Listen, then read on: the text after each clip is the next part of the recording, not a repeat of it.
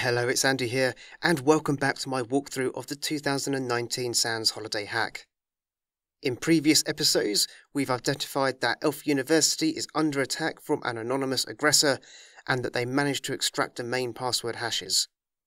For objective number 5, we're asked to do some network forensics to find the source of these attacks. But first, let's drop by the laboratory to help Sparkle Redberry, who's trying to get the Xmas Cheer Laser working.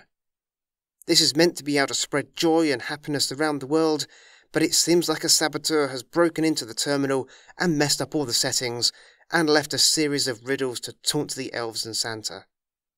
But by following the riddles, we should be able to retrieve the correct settings and get the laser up and running again. As we're told in the intro text, we can run invoke web request without any specific parameters in order to get more information on the web API. We've got options for turning the laser on and off, checking the output level, and making adjustments to the various parameters. The attacker's calling card hinted at something in the command history. Pressing the up or down arrows just shows the history of this session, but we can use get history to show commands from previous sessions. It looks like we need to set the angle parameter to 65.5. Let's do that and try turning on the laser and check the output, but it's still too low. Taking another look at the command history, we can see some interesting text on line 9, but unfortunately it's been clipped off the screen.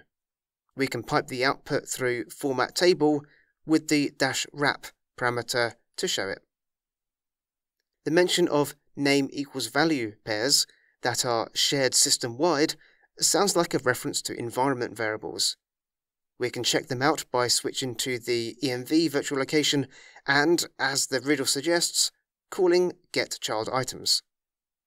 We again need to explicitly request the text to be wrapped in order to read the full contents of the riddle environment variable. This suggests that the next piece of the puzzle is the most recently modified file somewhere within the etc folder structure and is probably related to a compressed file. We can list all the files in etc sorted by their last write time using the following command. This reveals a file called archive.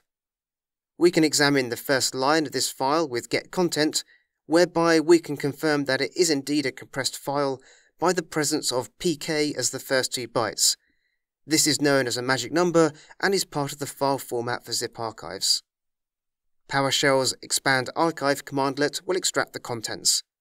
There's a folder called refraction which contains riddle and runme.elf.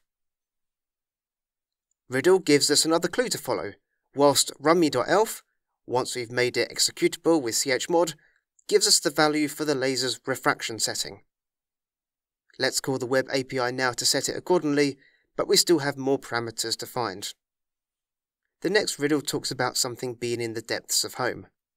Well, within the current user's home directory, there's a folder called depths, which contains scores of folders and files with odd names. We need to find a file with the given MD5 hash. If it's in the depths folder and shallow, perhaps it's not within any of the subfolders, so we can feed the output of dir to the getFileHash commandlet to calculate each file's MD5 sum. There's nothing here that matches, so perhaps the file is buried a bit deeper after all. Adding the -recurse option to dir causes it to search within subfolders. Adding a whereObject clause means we'll only see lines that match the MD5 we're interested in. Finally, we just need to format the output a bit better to see the path and file name properly. We can use type to then view the contents of this file. That's the temperature setting for the laser, which we set using the web API, and the riddle continues.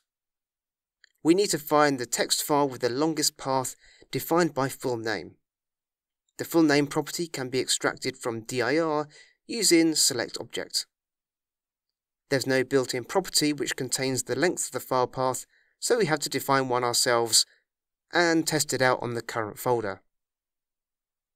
It seems to work, so let's add some sorting by length and run again, but this time recursively searching through all folders.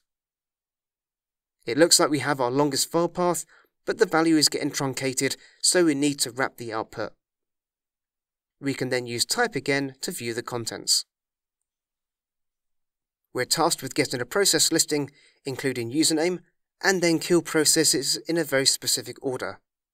The first part is achieved with getProcess, but we also need to specify the includeUsername argument to include the username.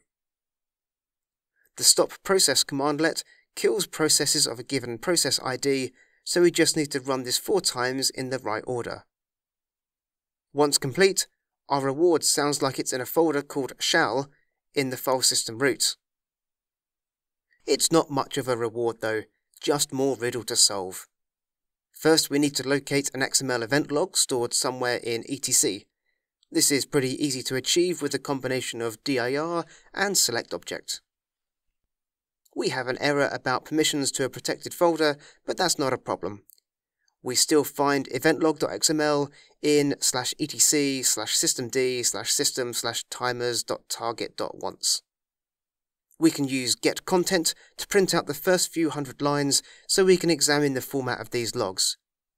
It looks like the event type ID is recorded as a 32-bit integer field named ID. We can use selectString to extract all of these from the logs, and then group them to identify how many of each type there is. This indicates that there's just one event where the event ID equals 1, so hopefully this is where the final answer to the riddle is to be found. We can use selectString again to find just this one item, and the context argument to show the preceding 10 lines and subsequent 1000 lines of the log file so that we can examine the event in its entirety. It doesn't take too long to identify the field which contains the correct gas mixture for the laser. We can apply this setting via the web API, and after correcting a couple of typos when it doesn't work as intended, we finally get the laser up and running. Sparkle thanks us and suggests that we may want to investigate the use of RITA to help with our main objective. We're provided with some connection logs from Zeek and tasked with identifying the malware-infected system. Someone has kindly already processed these logs with RITA, which generates some HTML files for viewing the resulting analysis. It tells us about possible beacons, strobes, DNS lookups, communications to or from blacklisted addresses, long connections, and user agents. Noteworthy for us is a single instance of Wicket agent in the user agent field of an HTTP request. Some brief Googling suggests that this might be linked to malware.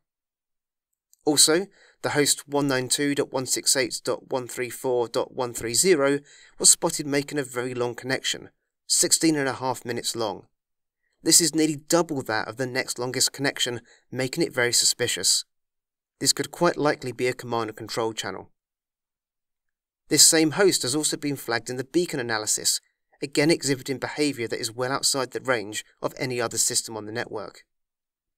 Beaconing refers to regular small communications and is used by malware to send status information back to the attacker or as a more subtle method of command and control. But in this case, Zeek and RITA have identified the abnormal behaviour. Chances are this is our infected host, and sure enough it is indeed.